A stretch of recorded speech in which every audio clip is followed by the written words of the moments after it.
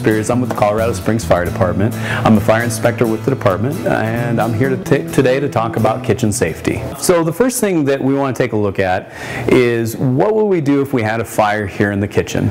So if we had a fire either on the stove or in this device here, what would we do? Typically what would happen is the heat, the gas would go up into the hood system itself, melt the fusible links, and then the suppression component would dump onto the fire.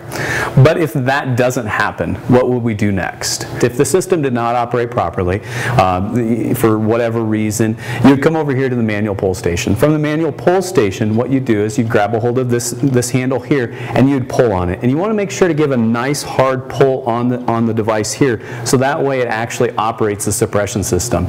Because there's approximately 4 to 6 inches that you actually have to pull on this in order to get that line to be able to pull to operate the system. So what can we expect when the system does operate? What will happen are these caps here will blow off these nozzles. These caps are actually used to help protect the system, so that way grease and other things don't build up inside. So these caps will blow off. From those nozzles, what will happen is the wet chemical suppression agent will then coat the surface. It will help to cool the fire, but it will also help to suffocate the fire and remove the oxygen from the combustion process.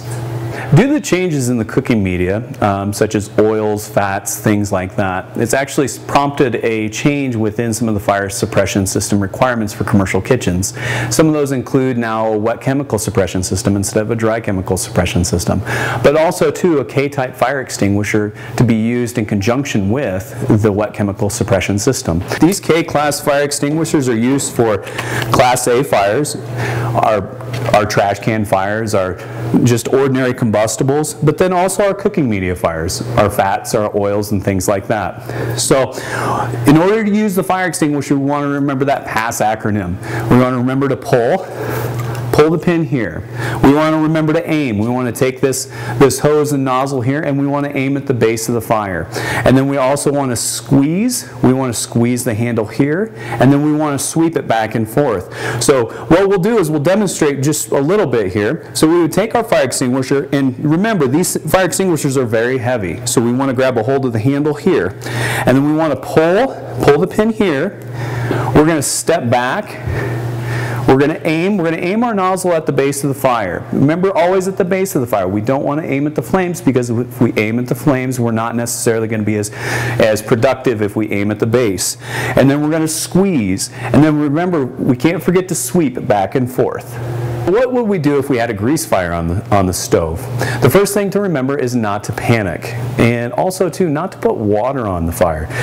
Typically what a lot of people will want to do is they'll want to grab the pot, the handle to the pot, and then they'll want to walk it over to the sink. So it's important that we leave it in place. But also too, we don't want to use baking soda, we don't want to use flour on the fire. What we want to do is we want to try to smother the fire as best that we can. So what we're going to do is we're going to grab a hold of the lid, and then what we're going to do is step off to the side, and we're just going to place the lid on top of the pot. What that does is it helps to hopefully break up that chemical chain reaction of the fire. It hopefully helps to take the oxygen away from the fire. So it's always important that if we don't have a lid, let's say we did not have a lid for this pot, for whatever reason. I know that at home I don't necessarily have lids for all my pots. What we would want to remember is grab something that's non-combustible, such as this nice cookie sheet. It's nice and metal, it's not going to burn. Being non-combustible, it's not going to burn. So what we would do is then we would do the same thing that we did with the pot, with the lid to the pot. We would just slide this over the top and rest it right there. Now the important thing to remember is we want to try to make sure that we set it up on top of the pot, so that way it has the same principle as that lid. It hopefully helps take the oxygen away from the fire. And then too, after we do that, we want to remove it from the heat. We want to take it and we want to remove it from the heat.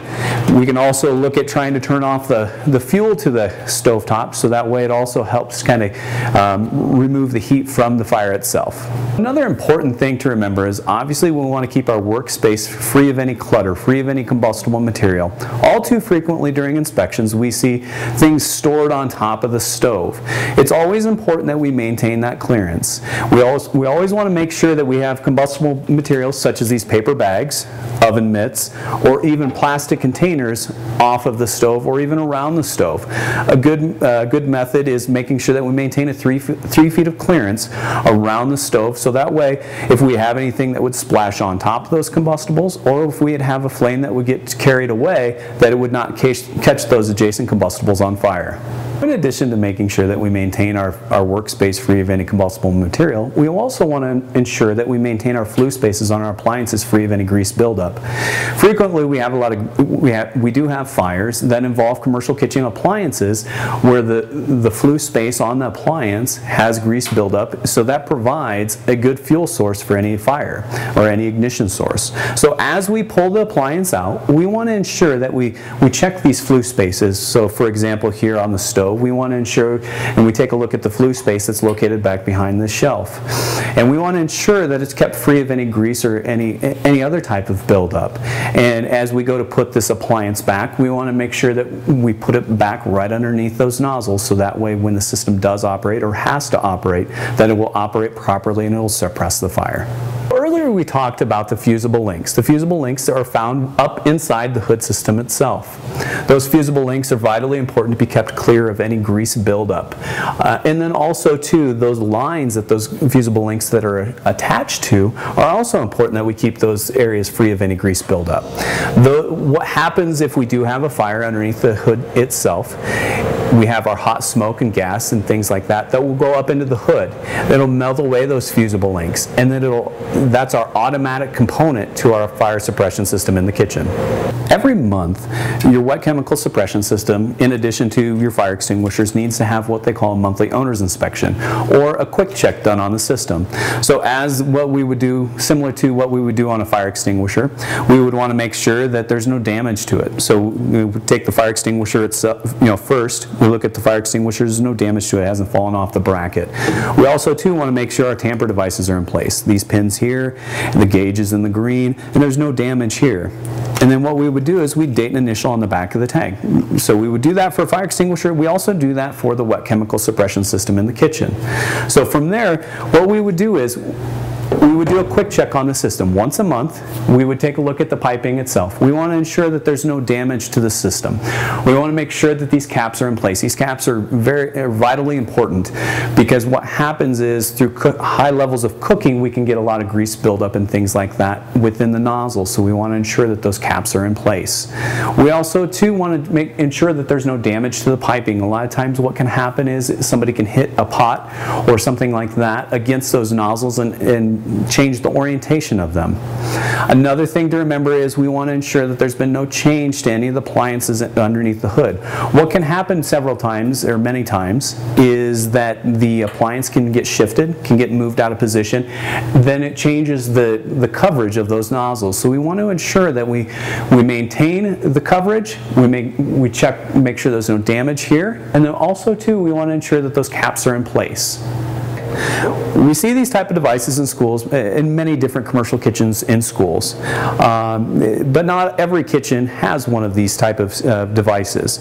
It's always important to remember as you lift the lid on these devices that we avoid hitting these nozzles here, because we want to make sure that we don't do any damage to any of the piping for our suppression system. In addition to the inspection that we complete over underneath the hood, we also want to take a look at our manual pull station here. It's also called a manual actuator.